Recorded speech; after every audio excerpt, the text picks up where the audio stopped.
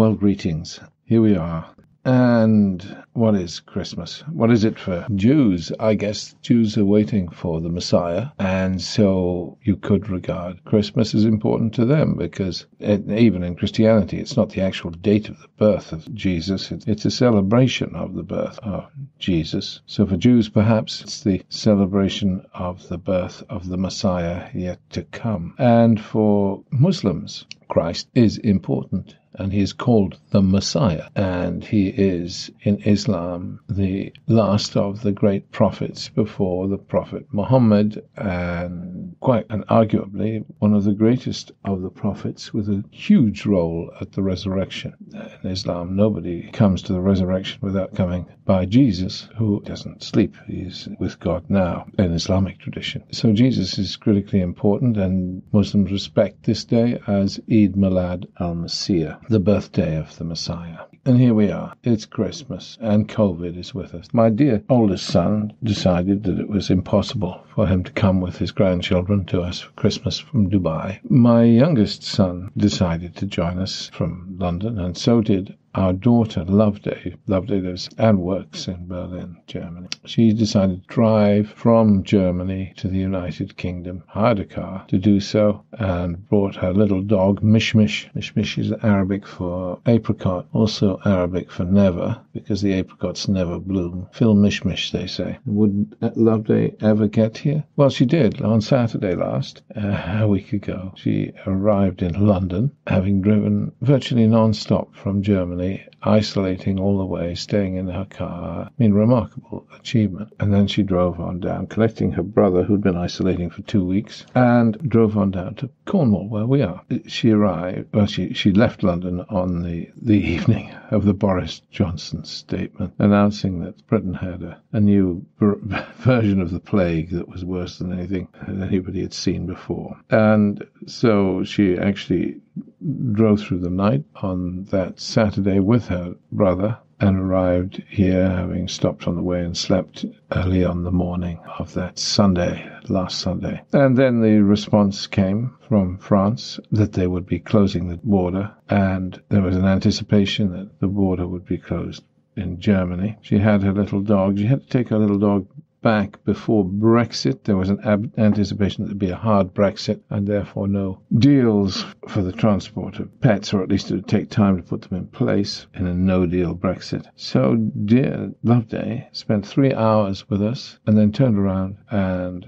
drove back to Germany, catching the last ferry to France with her little dog before the French closed the borders. Of course, they were subsequently, it seems, to reopen the borders and to to negotiate a deal for Brexit, so it seems. But at that time, that was by no means clear. So there you go. Sadnesses of a COVID world in which so many of us have had to make little sacrifices and big sacrifices. But there are pluses to it. In a post-COVID world, we shall travel less for both work and pleasure. It amuses me that they have just given permission to build a 4th runway at Heathrow Airport. I can't see it ever being built, or if it is, it's a complete white elephant and waste of money, because there will never be the demand, of the same level of demand for travel, air travel. I mean, my son, who lives in Dubai, he will still travel for work around the Middle East and so on. He heads up the Middle East division of an international property company. He laments the fact that his great trips to New York a half a dozen times a year to meet his principals in his property company won't take place anymore.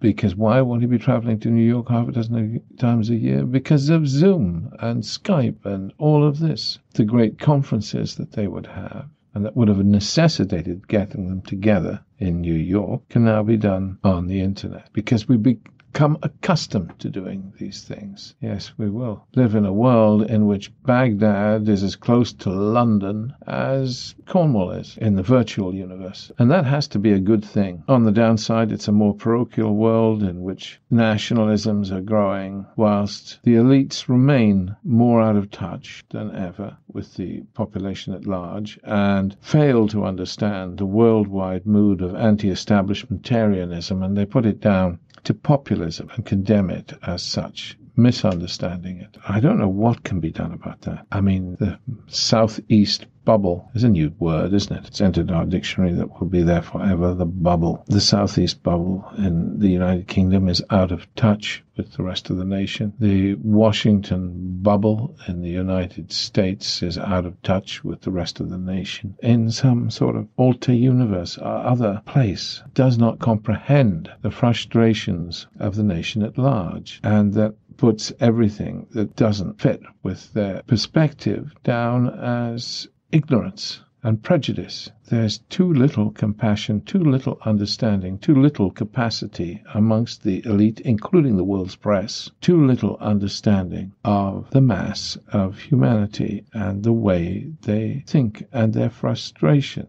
And we live in a world in which there are new great oppressors. This is another downside to it all. I mean, China, India, Turkey, step forward. These are nations that have become great oppressors. China, with its treatment of the Muslims, is incomprehensible. 1 million and more Muslims in concentration camps used as slave labor in the cotton fields and in industry. Slave labor in this year, 75 years after the Holocaust. China is a pariah state, and it's one of the permanent seats on the Security Council. I mean, atrocious. And then India, with its Hindu nationalist government, and its behavior towards Kashmir is one element that we've seen of late. But much more disturbing is its behavior towards Muslims as a whole. I mean, you're talking about the second most populous Muslim nation in the world after Indonesia. India has the second largest Muslim population. And they're being repressed and treated as second-class citizens by the Hindu nationalist government. What is this in this day and age when we should all be placing an equal value on one another? I mean, this is incomprehensible that India should have become a repressive power. India, of all nations. And then Turkey, with its cruel adventurism in Syria, in Libya, in Eastern Europe. Turkey, with its new hegemonic ambitions under Erdogan, the new ambitions to make a new Ottoman Empire, the extraordinary selfish cruelty of the government of Turkey. I mean, I suppose for some in Libya, Turkey's a savior. At what price? It has seized half of the territorial waters of Libya, or made Libya surrender them in return for its aid, if you call it aid. Oh dear. China, India, and Turkey have become three of the cruelest, most selfish powers in the world today. And it's a world in which the big issues remain unresolved. Environmentalism is vastly important in an era of global warming. And we sanction Iran and Syria for their misdemeanors, but we do not sanction